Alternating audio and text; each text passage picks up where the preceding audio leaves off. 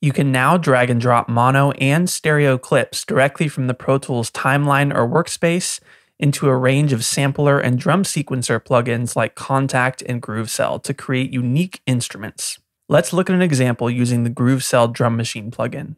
This GrooveCell drum machine plugin is using the default 909 kit. Let's replace the clap sound with a different sample from our library.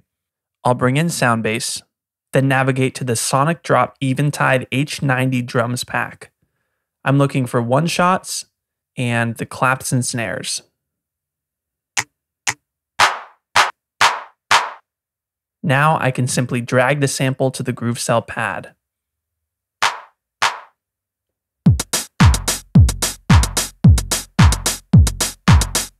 You can also drop clips or selections from a track to a plugin. On this track, I've got a drum loop, which I want to chop and bring onto my pads in GrooveCell. First, I'll separate out some hits that I want. And I can now drop these straight onto the pads.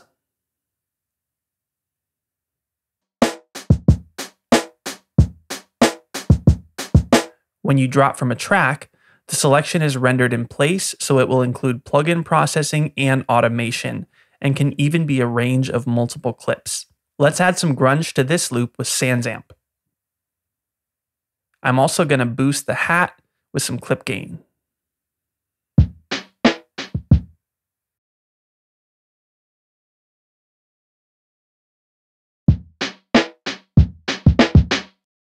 Creating custom sampled instruments is also much easier with clip drag and drop. Let's open Kontakt Player and create a sampled instrument from this one guitar note.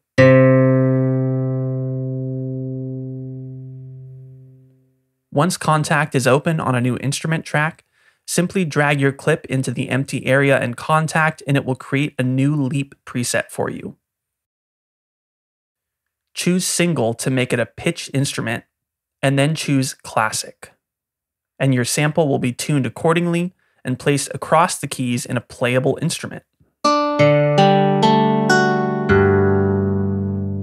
With clip drag and drop, you can load clips and timeline sections directly into a range of AAX virtual instruments to open up new sonic possibilities for music creation and sound design.